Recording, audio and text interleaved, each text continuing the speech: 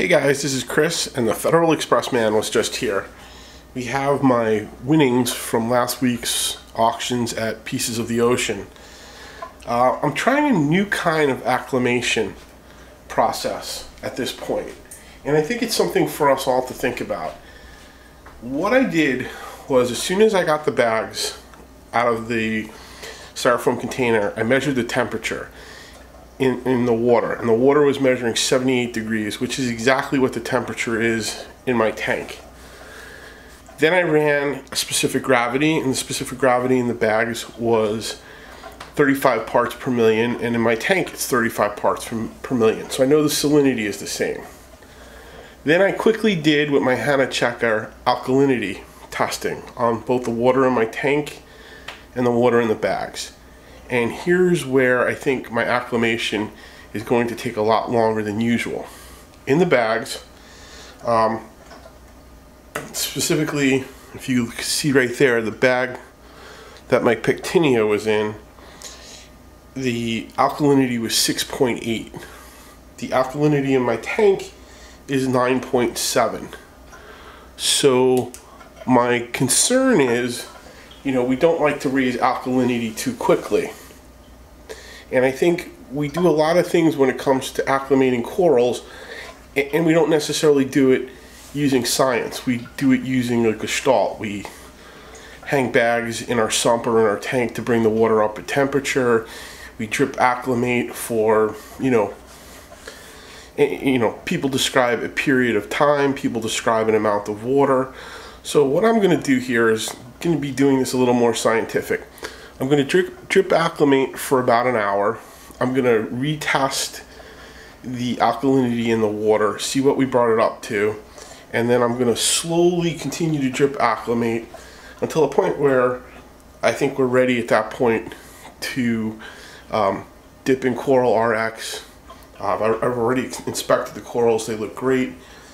And let's go from there, and you'll get to see them underneath the T5 lighting hopefully a little bit later. So I'm going to cut the video for now. I'm going to come back in a little bit and let's see what they look like. Hey guys, here we are about 2.5 hours later. It took seemingly forever to get the KH up.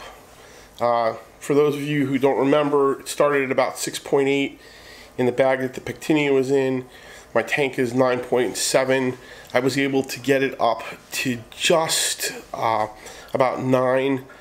So I figured after 2.5 hours and watching the temperature in the acclimation container drop a little bit, I decided that it was probably enough stress for the coral.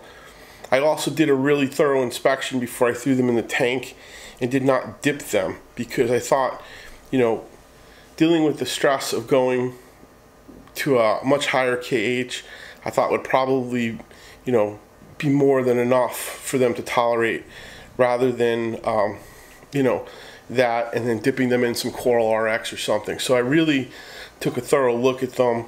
Everybody's been investigating them. They've been in the tank for about 5 minutes. My butterfly's over there, my mandarin is over there. That little frag rack stays in my sump, and I think there are some copepods that have been hanging out on it, and I think that's why the mandarin and the butterfly came over. All in all, the coral looks very healthy. The one thing I'm a little bit disappointed in is that the Pectinia under actinic light really glows purple, and under my T5 lighting has more of a brownish hue to it. So I'd like to, at some point, add a Reef Bright high output strip to my tank, just to see how things look with a little bit more actinic light.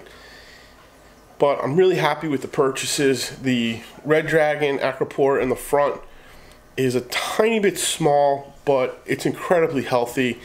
It's a very old frag, as you can see, because of all the coralline on it. Something I've wanted for a long time is right next to it, which is the Bazooka Joe Chalice. Then Kenny hooked me up with a really nice piece of war coral. The coloring is spectacular, even under the T5 lighting. And then the holy grail coral for me is that Pectinia. And like I said, I think it kind of doesn't look as good now as it does under the LEDs, so we may have to add some LEDs to the tank just to make even some of my, if we come to my Euphilia, even some of my Euphilia look a little washed out under the T5s. That being said though, the small amount of SPS I have in the tank looks awesome.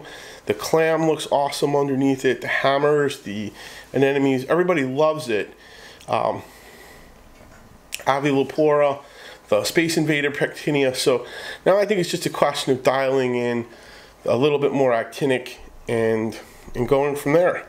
So thanks for watching. Hopefully this is going to cause some of you guys to think about how we acclimate corals. Maybe we need to do a little bit more of a scientific job instead of just a knee-jerk response of a certain time frame, looking at what the water is like in the bags. A little bit of history on why I did this. I don't know why, but at this point the audio on the video cut out and then we lost the video feed. But a little history on why I did this. About a year or so ago, I got a shipment from Live Aquaria of a wrasse that I really wanted and a couple pieces of coral. And when I got the shipment, the bags were incredibly cold and nothing in the bags really looked all that healthy. So my son suggested at the time that we take a temperature of the water. The water was between 67 and 69 degrees in the bags, and the salinity was only 1.20, which in a fish-only tank might not be so bad, but the water in the coral bags was the same salinity. Eventually what happened, during the acclimation process, we lost one of the fish, and then several days later we lost another one of the fish. Live Aquaria definitely has one of the best guarantees in the business, but I think it's important that we follow science, when we can and where we can.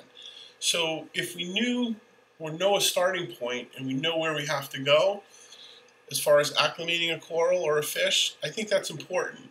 And I think the whole, let's acclimate for a period of time or let's acclimate for a quantity of water, I think that's a good idea, and definitely we've been doing that for years, but I think it might be better at this point in time to look at matching the water that's in the bag to the water in the tank, or getting it as close as possible. So hopefully this made you guys think about the way you acclimate your corals and fish.